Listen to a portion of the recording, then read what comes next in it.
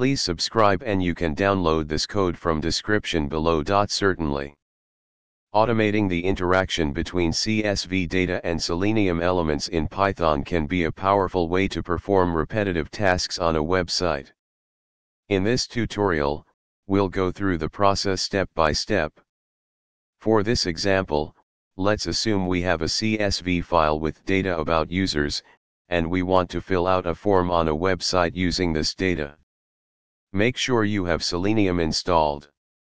You can install it using: create a CSV file, example user_data.csv, with columns like username, email, password, etc.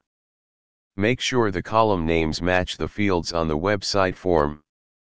Download the appropriate web driver for your browser, example chromedriver for Google Chrome, and place it in your project folder or add its location to the system path. Now, let's write the Python script.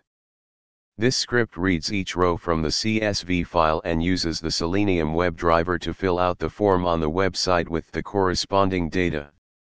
Adjust the code based on the structure of your HTML elements and form fields. Remember to replace the placeholder selectors, username, email, etc., with the actual identifiers of the form elements on the website you are working with. You can inspect the HTML source of the page to find these identifiers. ChatGPT. Certainly.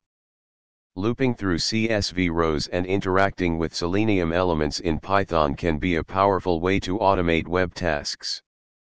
In this tutorial, we'll walk through the process step by step.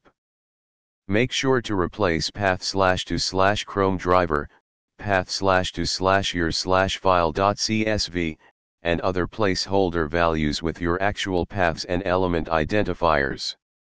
Save the script and run it. Make sure your CSV file has the necessary columns, example username, password. This script will iterate through each row in the CSV, extract values, and interact with the Selenium elements accordingly. Remember to handle exceptions appropriately and use wait mechanisms if needed, especially if your web page relies on JavaScript to load content dynamically. This tutorial provides a basic structure. You can extend it based on your specific use case and website structure. ChatGPT.